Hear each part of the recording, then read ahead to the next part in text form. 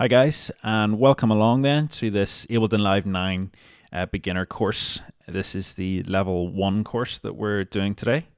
We're going to be splitting things up into a couple different levels because I wanted to make the tune a bit more interesting and the final product a bit more interesting as well. And it kind of involved doing a bit more work to it. So I'm doing a similar course to the Ableton Live 8 course, the beginner one that is, but we're going to again have another level after that to add a couple bits of more complex elements to it, but still very simple and easy to understand. That's the important part.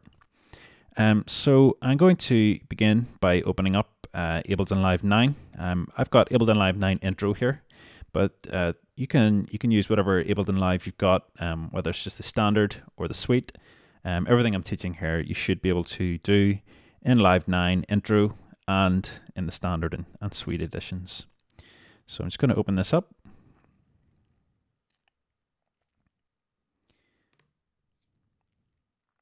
Okay, so just before we get started with everything, before we start making any sounds at all, we're going to make sure that our audio cards are set up and working correctly. So to do this, you need to go into the Preferences folder for Live. So we go up to Live and Preferences on a Mac. On a PC, it'll be under Options and Preferences, I think. Or as a quick tip, you can do Command and comma on a PC on a Mac, or Control and comma on a PC. Will open that menu up for us. So we're in the Audio tab automatically, which is where we want to be. And from this menu, first of all, make sure you've got your if you're using a external interface, such as I've got an Apollo set up here at the minute. If you've got whatever external interface you've got, I don't know, there's hundreds of them. Make sure it's plugged in. Make sure you've got your drivers installed. Plug it in and get it hooked up to your speakers. Make sure your speakers are off when you do that. Get your line outs plugged into your speakers, and then you can go from here. So driver type. On a Mac, it's going to be Core Audio. On a PC, you're probably going to be going for the ASIO driver. If there is no ASIO driver there, or if you're just using your built-in sound card, that's fine. On a laptop or on your desktop, you can just use your built-in sound card. Some of them on a PC, I know, don't have ASIO drivers. To get a lower latency and a better sort of quality, you're going to want to get ASIO drivers. There's a website online I know does, it's called ASIO for All. That's ASIO and then the number 4 and all, and they support a lot of the built-in sound cards that it'll give a nice ASIO driver to use. But from here, we're just going to go for Core Audio because we're on a Mac, as I say. And this will open up a whole host of options for us. So the first thing then is our input device. If you're going to be recording anything in, so if you're recording some microphones in, or if you've got a drum kit set up, I don't know, and you're going to be recording that, you're going to want to enable your audio input devices. Otherwise, nothing is going to be selectable from within Live. So if we just click in here, we've got, I'm on a Mac laptop, so we've got our built-in microphone. We've got a built-in line in as well, and then I've got a couple extra bits and bobs there, but I've also got my external card here, which is the Apollo.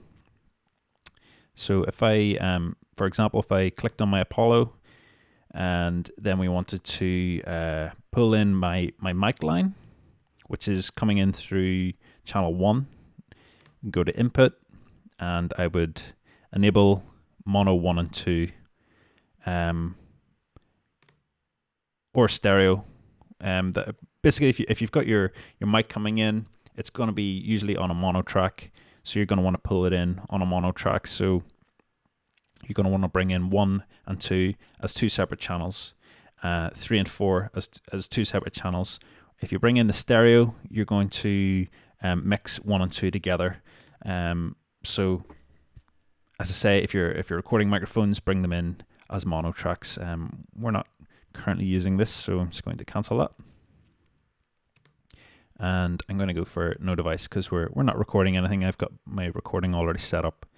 But if you're using your sort of built-in microphone or your line-in, again, you get smaller options. You can bring in, if you want, you can bring in your stereo as well as your mono 1 and 2. You can always select them from within Live, but we'll cover all this in a different video where we will be recording in stuff. So for now, just going to go for no device. Our audio output device then is where we're sending our audio to. Again, if you're on a built-in input, such as a laptop or a desktop with no external sound card, this is what you're going to select. If you've got an external sound card set up, such as my Apollo, we would then select that, and that would switch to that output. Now, if we go to the output configuration, again, we get a whole host of outputs to select, and you'll notice on the back of your sound card, or on the side of your laptop or whatever, if you're on a laptop, you're only going to get your stereo 1 and 2, and you're going to get the option of a mono 1 and 2. Keep them both highlighted, and again, it gives you the option to select them or not to select them. So basically, just highlight your 1 and 2 stereo, and that'll pretty much guarantee that you're going to get some audio out, as long as you've got your leads going from your 1 and 2 stereo outs, or from, for example, your headphone jack on your laptop will be your 1 and 2 stereo. Again, I'm going to bring this back because I'm currently using this. So built-in output on a laptop. I've got my 1 and 2 stereo, which is my headphone jack, and that's fine. The next menu below, keep your sample rate at 44. That's fine. That's just basically CD quality. The sample rate conversion is basically it's another sort of CPU usage. You can have it at normal or high. Samples that aren't at 44, it'll convert them. You can either do that in high quality or in normal quality. The latency then, this is going to cause you a bit of, if you're recording in audio, it's basically it's how big the chunks are that your processor processes the data coming through. So if the higher the chunk, the bigger sort of sample that the computer takes and then processes. The lower this is, then it obviously has to do it a lot faster because there's smaller chunks, which makes the CPU spike up. So basically, up here you've got a CPU usage. If this starts going haywire and you're getting glitches and pops and bangs, you're going to want to increase the number of samples that your buffer has. This will affect the output latency now. We'll talk about that. The lower you put this, then the quicker and more instantaneous your computer is going to react. If you hit play on a sample, it's going to go bang and it's going to play. The lower this is, because it's only buffering 45 samples at a time, which means it happens a lot quicker. If you do it at 2048, it has to process all 2048 first and then play the sound for you. So again, if we say I set this to 2048, you'll notice that the output latency will go up, which it does. It goes to 47.4 milliseconds.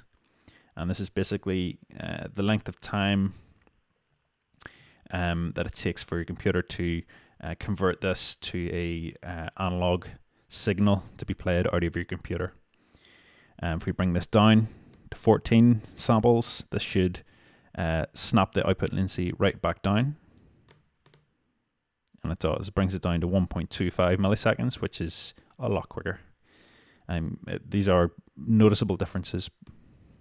So I'm just going to set it in around the middle, because 14 milliseconds, I don't think my computer is going to handle that very well.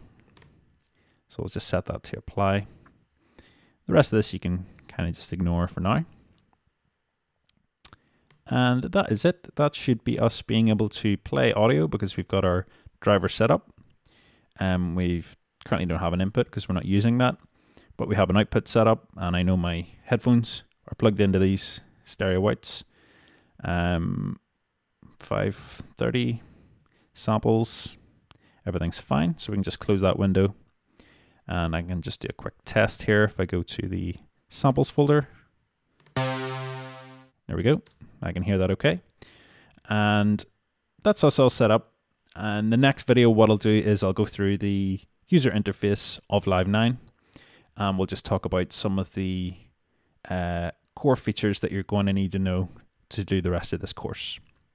Okay, so I'll see you again then in the next video.